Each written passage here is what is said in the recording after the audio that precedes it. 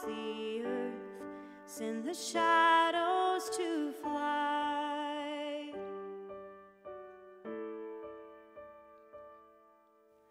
Light of the world, from the beginning, the tragedies of time were no match for your love.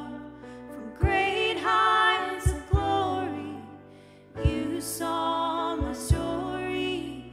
God, you entered in and became one of us.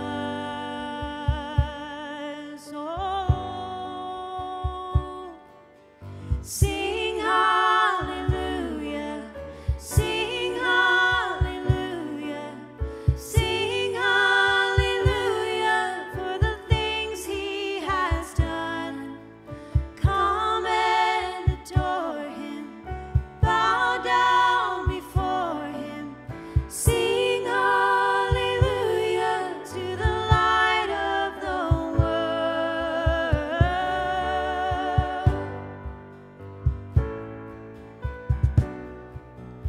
Light of the world, crown in a manger, born for the cross, to suffer, to save.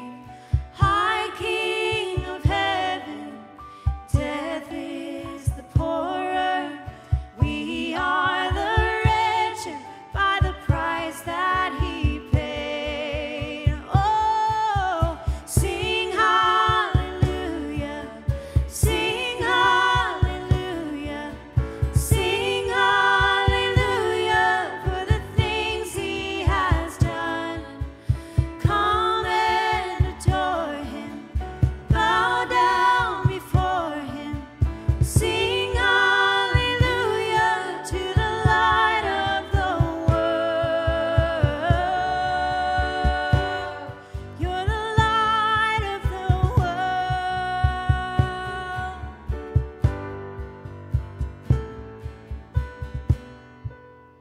Light of the world, soon will be coming with fire in his eyes. He will ransom his own. Through clouds he will lead us straight into glory, and there he shall reign forevermore.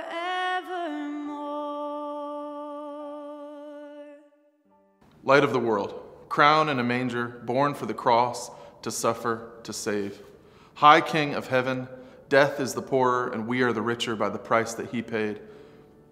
Again, Jesus spoke to them, saying, I am the light of the world. Whoever follows me will not walk in darkness, but will have the light of life. John 8:12. Jesus came into this world, as the song says, born for the cross. In omniscience, it was plain to him that we needed a bright path, clear and directional revelation, like the beacon sent from a searchlight. The lyrics of this song correlate with the truth in John 8:12, when Jesus says, I am the light of the world. Jesus came brilliant like the stars in the wintry sky. He reached through the darkness so that he could shine across the earth and send the shadows to flight. Jesus came, light of the world from the beginning, a crowned king, prone in a manger, destined to replace our suffering with salvation. Jesus came into this world, as the song says, from great heights of glory. He knew that in our humanity, the light would seem dim in his death. He knew that we would naturally follow darkness and anguish apart from him. When Jesus was speaking in his defense in the account in the Gospel of John, he knew his accusers needed only follow him into the light of life. We have a flesh that craves darkness. We experience a lure to greed, immorality, selfish wants, and evil. These things are scandalous because they live in man-made shadows. Our fallen nature causes us to look for these shadows and hide there within what is eternally dark and bleak. But God is there too. Jesus' arms outstretched, his beacon visible through the darkness, his spirit calling to us, and in response, we sing hallelujah. We follow the beacon through the darkness to a song of hallelujah for the things he has done.